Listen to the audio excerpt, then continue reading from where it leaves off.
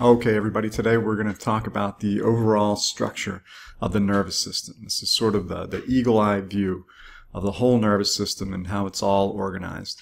And then over the course of the semester, we'll be filling in more details about the functions of specific parts of the brain, spinal cord, and peripheral nervous system. Okay, so the nervous system is divided up into two main parts. They are the peripheral nervous system and the central nervous system. The central nervous system is just the brain and the spinal cord, shown in yellow here. Everything down the center of the body. The peripheral nervous system is everything else. You can see all these little black lines running through the rest of the body. Those indicate nerves and ganglia, and those make up the peripheral nervous system. All the nervous tissue, all the neurons and glia outside the brain and spinal cord. We can divide up the peripheral nervous system into two smaller parts, the somatic division and the autonomic division. The somatic division is important for voluntary muscle activity and conscious perception of the body. So the somatic nervous system consists of sensory nerves going to the brain. These carry messages from special reporters in the skin called receptors. Receptors in the muscles, receptors in other internal and external sense organs. They take these messages to the spinal cord and then to the brain. Also in the somatic nervous system are motor nerves.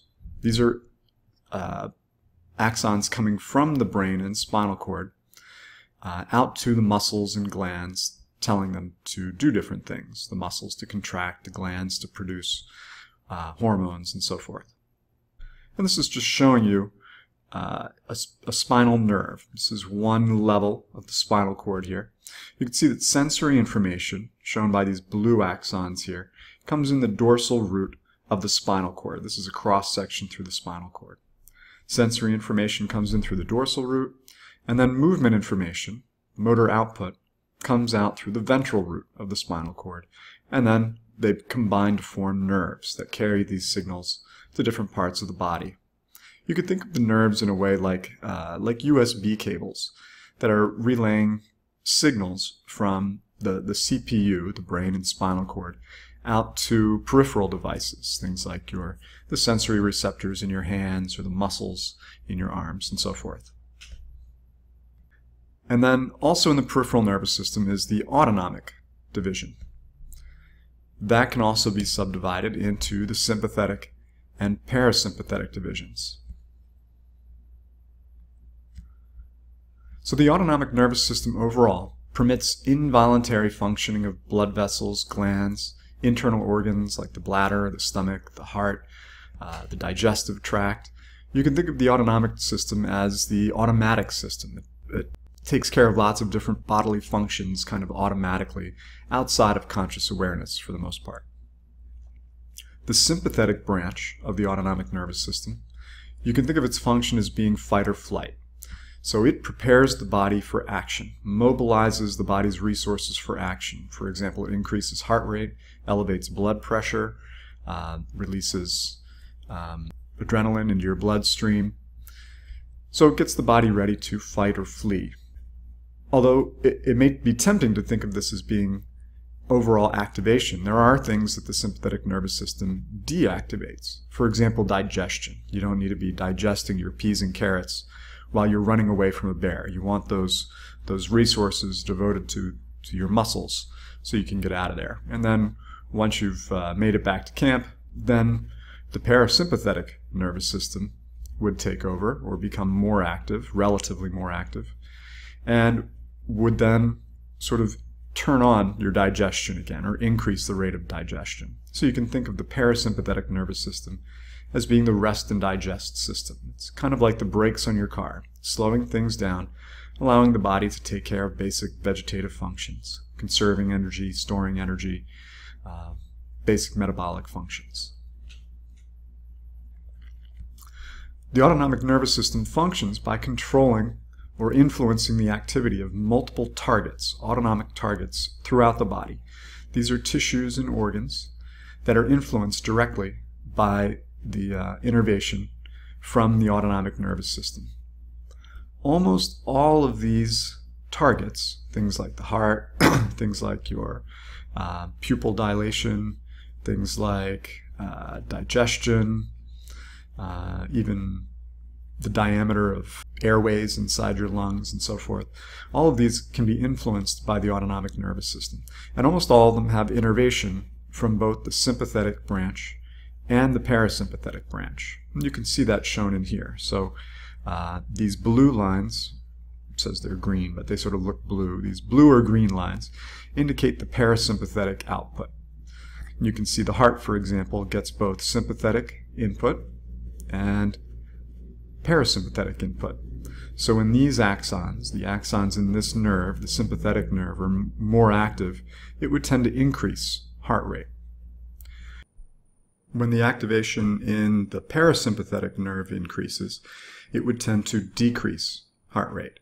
In fact, this nerve right here, the parasympathetic nerve, is the vagus nerve, the one we learned about in the context of synapses. It's the one that Otto Louis stimulated to decrease the heart rate in the frog's heart that he was experimenting with. You can think of the sympathetic and parasympathetic nervous systems as kind of pushing and pulling the activity of these organs in different directions. Okay, next up, let's focus on the central nervous system. First, let's talk about the spinal cord. So we've seen this already. This is the general structure of the spinal cord. Note that inside the spinal cord, the organization of white matter and gray matter is different than in the brain. In the brain, you've got the cerebral cortex and the cerebellar cortex, that thin sheet of gray matter that sort of surrounds the brain on the outside, and the white matter tends to be on the inside. In the spinal cord, things are organized differently.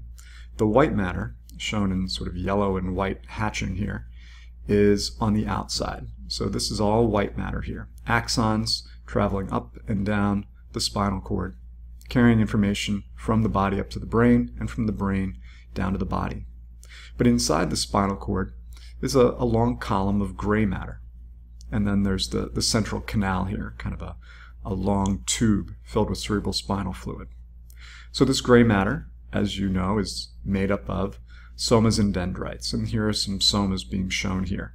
So this is where some information processing occurs. This is where many spinal reflexes are housed, the circuitry for those reflexes. And also there are central pattern generators that are in here. We'll talk about those a little later in the semester. The simplest kinds of behaviors that we do take place as a result of circuitry right in the spinal cord. So just taking as an example the patellar tendon reflex. If your physician goes and hits your patellar tendon right underneath your kneecap, it causes a fast stretch in that tendon and in the quadriceps muscle on the front of your thigh. That fast stretch is detected by sensory receptors. And then these sensory receptors, they're axons shown here, travel up through the leg into the dorsal root of the spinal cord, where they make a synapse with one or more interneurons, again in the gray matter of the spinal cord on the inside.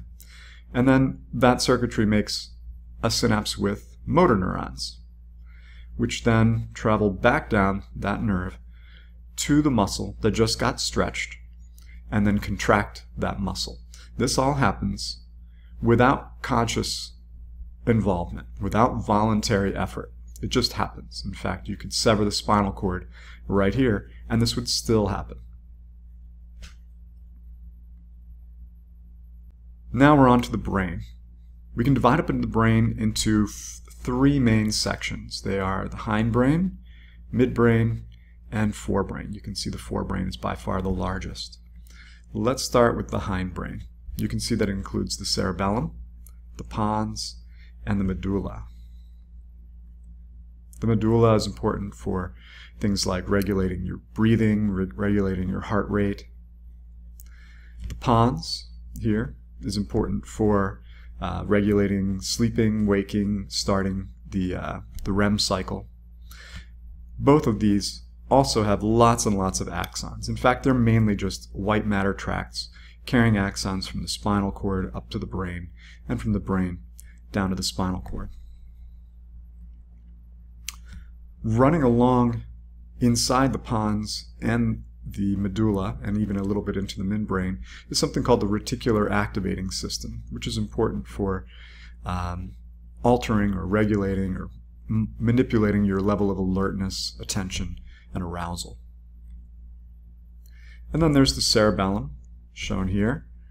It's important for balance and coordination. At least these are the functions that are most obviously affected when you have damage to the cerebellum. Turns out that its role in information processing the brain is much more complicated than that and more nuanced. We'll get into that more later. Next up is the midbrain. You can see it's relatively much smaller. It includes the cerebral peduncle right here and the superior and inferior colliculus. The superior colliculus is important for generating certain kinds of eye movements right there. Just ventral to it, the inferior colliculus is part of the auditory pathway, the pathway for hearing that processes the sounds that you hear. Inside the cerebral peduncle is also the substantia nigra, a part of the brain that gets damaged in Parkinson's disease and results in some of the main motor deficits that you see in Parkinson's. And then also the ventral tegmentum, which we'll see later is part of the reward pathway that's important for addiction. And then last but not least is the forebrain, shown here. It includes the thalamus, right in here, which serves as kind of a relay station for all but one of your sensory inputs. So the sight of a sunset is sort of relayed up to the visual parts of cortex, auditory information relayed to the auditory parts of cortex in the temporal lobe. The only sense that doesn't go through the thalamus is smell, which has its own private switching station, which is the olfactory bulb. There are other functions that the thalamus serves as well, other nuclei in the thalamus that regulate other functions, but one of the biggest functions is to relay information up to cortex. Then the hypothalamus is just ventral to the thalamus, just below it. It's involved with regulating quite a few basic drives associated with survival and reproduction primarily. So things like hunger, thirst, emotion, and sexual drives are regulated by the hypothalamus. Also in the forebrain you'll find the limbic system. I'm not showing you the whole thing here, but some of the more important structures that we're going to address later are the amygdala and the hippocampus, shown in blue here. The amygdala is critical for learning certain kinds of fear responses and interpreting stimuli with emotional consequences more generally. The hippocampus, as we'll see later, is important for certain kinds of memory, mainly encoding long-term memory, and mainly memory for specific events and experiences. You'll notice that the left and right hippocampus come together and meet in the middle here. You might remember from sheep brain lab that this is the fornix. And then those axons come down and they actually pass right down to the mammillary bodies, which are shown here. And then there's the cerebrum, the large upper portion of the brain, which includes the cerebral cortex, shown circled in white here. This is a little bit of a caricature, but you could think of the cerebrum as being crucial for higher thinking. Most of the things that we consider, that we associate with intelligence, are going to rely heavily on the cerebral cortex in particular. It's divided into two halves called the cerebral hemispheres, and those are connected by a large band of axons called the corpus callosum. Huge white matter tract connecting the gray matter of the left hemisphere with the gray matter of the right hemisphere by way of about 100 million axons in humans. And the two cerebral hemispheres have slightly different functions. This is known as lateralization of function, though the functions may not be the ones that you're used to associating with the left and the right hemisphere. A lot of the left brain, right brain stuff that you've heard about has little to no basis in fact. We'll talk more about that toward the end of the semester. So here's the cerebral cortex, a thin layer, really several layers of gray matter covering the entire outside of the cerebrum. One continuous sheet covering each of the two hemispheres. And then here's the corpus callosum, that massive white matter tract in between. You can also see the thalamus in this view.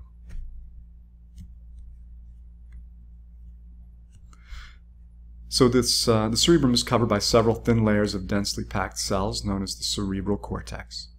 We divide the cortex into 4 lobes. It's a little bit arbitrary how we divide up the cortex into 4 lobes. It could be 5 or 6. The reason there are 4 lobes is because there are 4 bones, cranium bones, skull bones, overlying the cerebral cortex. And the lobes are named after those bones. If we had had a different number of bones, I imagine we'd have a different number of lobes. There's nothing that really holds together the function or the structure of these lobes that makes one different from the other. But here they are, shown in shades of blue is the frontal lobe. In shades of red and pink is the parietal lobe. Shown in greenish here is the occipital lobe. And shown in orange is the temporal lobe.